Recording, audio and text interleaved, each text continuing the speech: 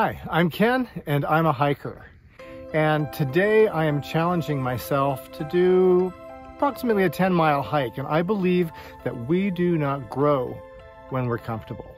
We have to be outside of our comfort zone to grow. And that's kind of where I am today because I'm not necessarily in shape to do a 10-mile hike.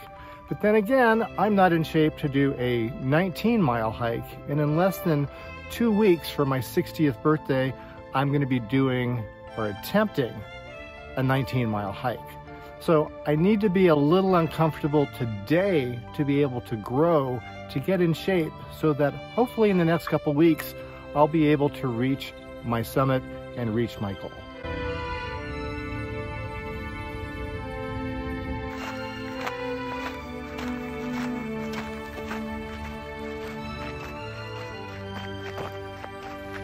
We don't grow when we're comfortable, and it's kind of my job as a therapist to help people get through their discomfort. But that is how we grow.